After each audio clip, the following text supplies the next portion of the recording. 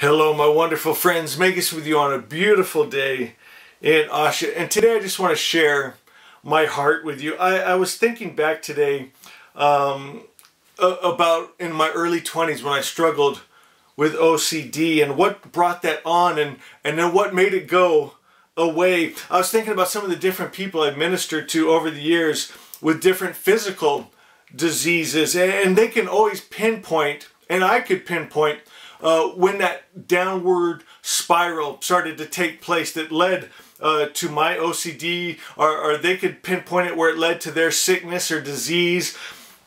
You know, and one thing, a story that stuck out to me was the man with stomach cancer. You know, I won't go through the whole thing. We've shared this story many times.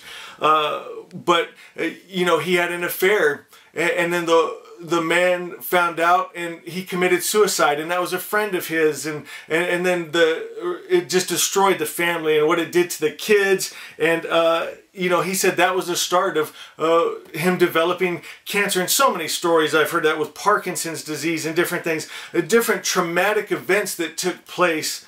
You know, and for me with my OCD, as a child, I was reading the Bible, Old Testament stuff, and stories, you know, about going and killing men, women, and children, and you know, the story of Joshua, and he said, go and kill the men, women, and children, and take the spoils, but don't touch the Lord's treasure, you know, and the man, of course, buried some of it under his tent, and then even the wording drove me crazy, my friends. That Joshua told him, son, tell me what you've done. And he confessed and apologized. He brought his family out before him and killed them, and then killed him and said, don't touch the Lord's treasure. And just these stories, they haunted me. And of course, Abraham and Isaac, is apparently God told him to sacrifice Isaac, and just the blood and destruction and hell. And then you're not allowed to question it. You're not allowed to think that can't be good. That can't be God, that's bad, because that's blasphemy. And then you're going to go to hell. And my friends, that was my trigger.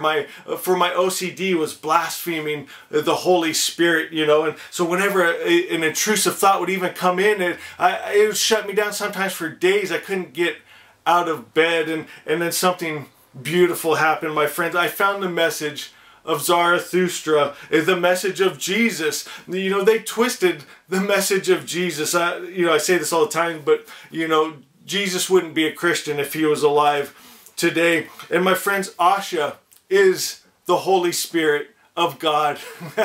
Is that beautiful? Asha, my book, my best friend, my life, is the thing that they had me scared that I could be separated from. Oh my God, my friends, you can't be separated from yourself. You are the perfect creator's perfect idea. You are God vibrating in form. You come from good spirit. You're made of good spirit. You'll return to good spirit. The message of Zarathustra, of the Magi, is so beautiful. You had a choice to come here. You're God energy, my friends, and he gave you a choice. Do you want to come to time, space, and to defeat the evil spirit?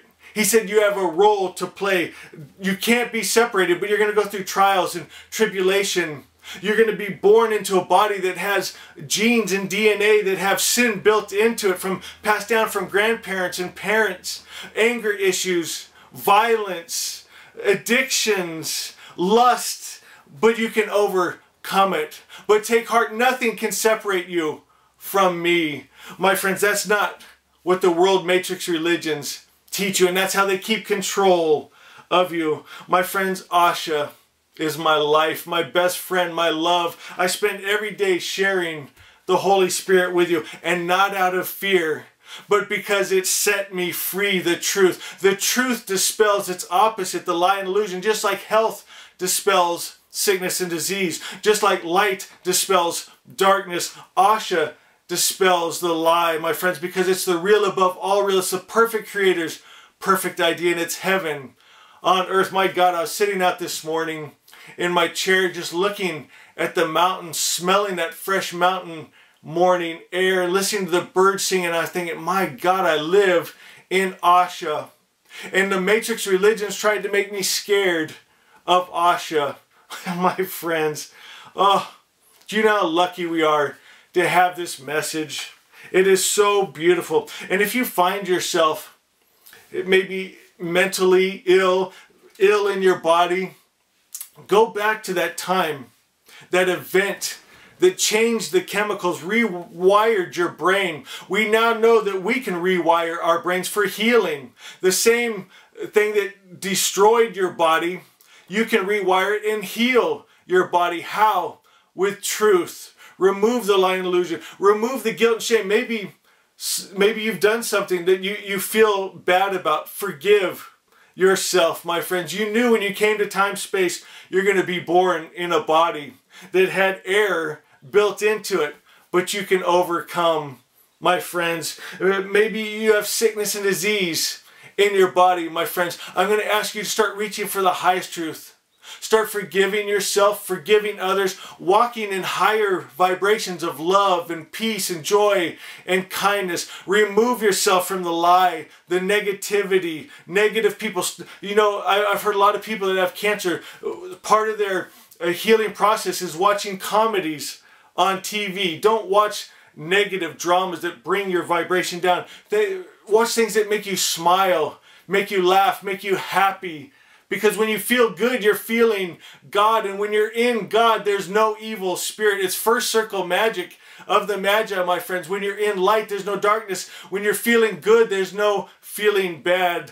When you're in health, in peace, in joy, in good, hold yourself in those high vibrations. And then, my friends, we start to change the world together. That's our mission here, to bring people truth. There's so many people tortured in their minds and bodies, brought on, and it's not their fault, my friends. Someone took them as a little child and took them to a Sunday school to learn lies. It doesn't matter where you're born, if it's Islam or Christianity or Judaism, my friends. They've distorted the idea of who God is. And Zoroastrianism is the original monotheistic religion, and it's been distorted.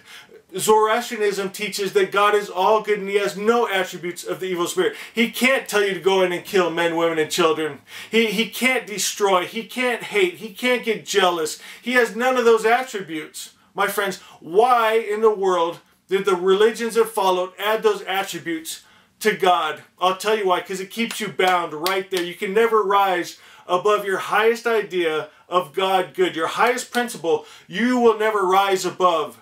So we restore his image to the highest principle of good, my friends. All love, peace, joy, kindness. He doesn't get rattled when someone says something negative towards him. He doesn't get rattled if someone's doing error or sin. He just always shines his light. Love, life, peace, joy, kindness. He doesn't go into war and kill. He doesn't have to take on attributes of the evil spirit to fight the evil spirit, right? You don't fight evil with evil. It's common sense, my friends. Otherwise, you just got a bunch of evil.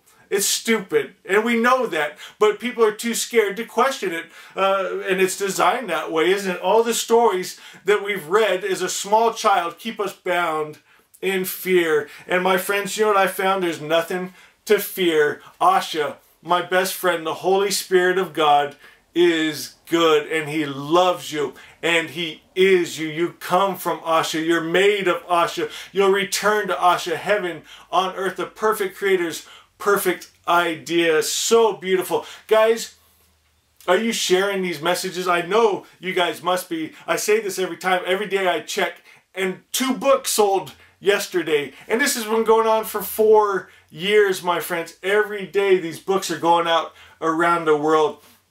People need this message. People are so hungry for this message. People are scared of this message, and they need your guidance and love to help them to receive this message, because it's already written in their hearts. And when we say it, my friends, sometimes they'll actually get mad at me because it resonates with what's in their heart, you know, and it scares them because they're already thinking these things. And I've had people yell at me and cuss me out before they accept the message, my friends, and it's because of fear, man. It's like OCD on a global scale, but we're changing it one heart and soul and mind at a time. So guys, don't give up. Keep sharing it, because it makes a difference. You can't believe all the messages I get all the time of how grateful they are for the message of Asha. And guys, I am grateful for you. You guys help keep me going with your love and your comments, and what a blessing each and every one of you